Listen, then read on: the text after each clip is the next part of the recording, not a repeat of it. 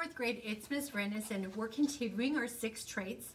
And we're going to be talking about adjectives today. And I've been so pleased. I've been getting a lot of books that I'm going to be putting here in the library that you guys have been writing, so I'm super excited about that. I'm hoping that this book will help you become a better writer, because we are talking about adjectives and how important adjectives are in a story and how much more interesting your story is because you are using those adjectives.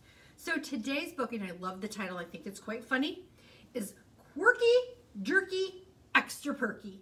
More about adjectives. It is by Brian P. Cleary and is illustrated by Brian Gable. So that is our adjective book today. Let's see if it can help us with our writing.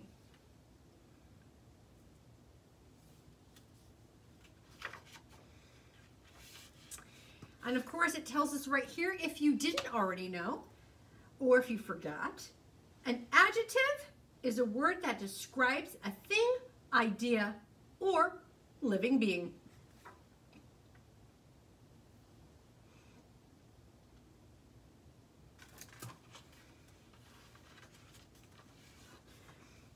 Adjectives are words like yellow, sleepy, slumbering, somewhat mellow.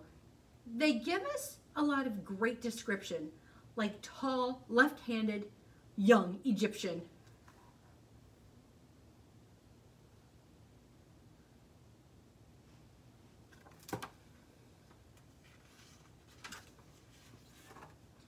They paint a picture using words like friendly dog or baby birds, spotted, nearly rotted fruit, peppered eggs, and leopard suit.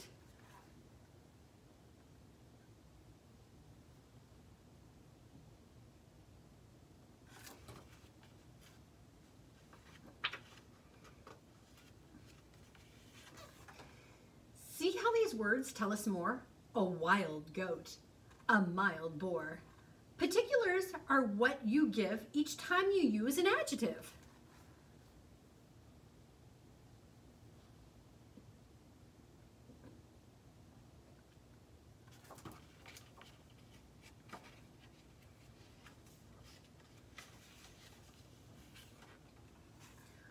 London's often cool and clammy. Humid is the best that describes Miami. Cold's a handy adjective if Greenland is the place you live.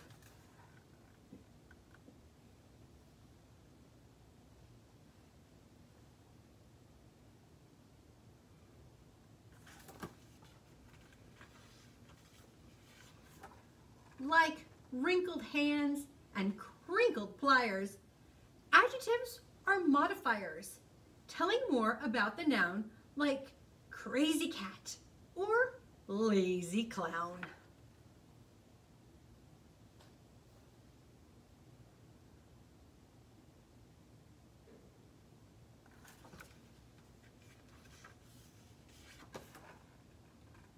Kind of quirky, extra perky, quite polite, or slightly jerky.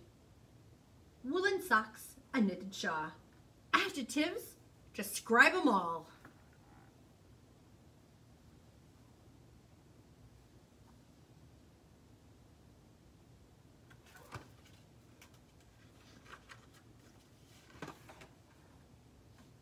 Like sly, sarcastic, so fantastic, enthusiastic, and elastic. Adjectives make phrases sing and keep our language interesting.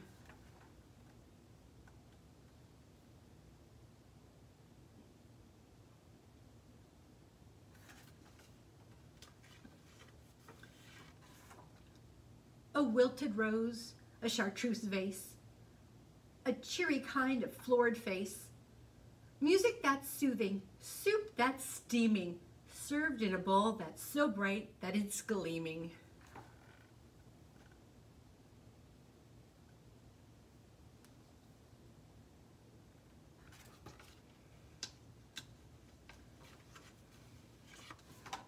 Adjectives tell us when someone is serious, fearless, or frightened, or even delirious.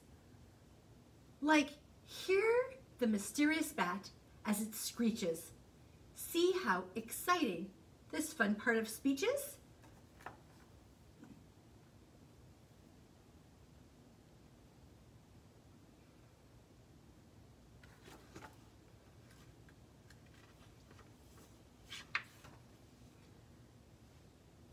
They modify nouns in ways that explain if a movie is brilliant, bizarre, or insane. Because we have adjectives, we get to pick words like crumbled and red when describing a brick.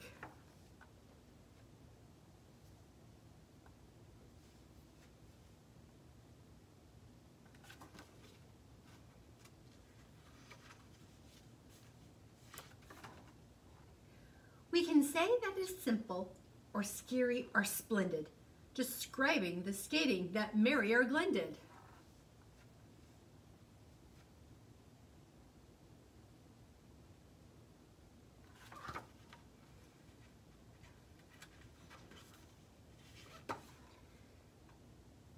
They help us picture lots of things when we can't really see them.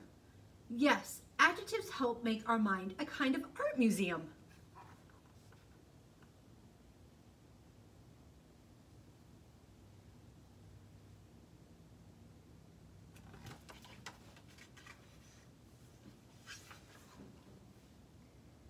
They've told us of a donut that was round and plump and sprinkled the winking stars above us as they sparkled and they twinkled. The sour apple candies from the cozy corner store. Adjectives help tell us about all of those things and more.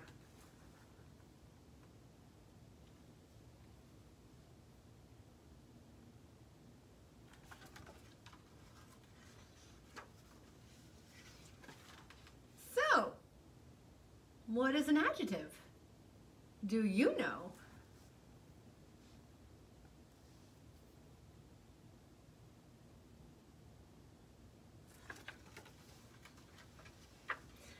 So ladies and gentlemen, I hope you thought of using maybe some of those adjectives in your writing. I think some of those adjectives are pretty amazing. And today you guys are going to be using adjectives. So you have this sheet here. It says fantastic adjectives.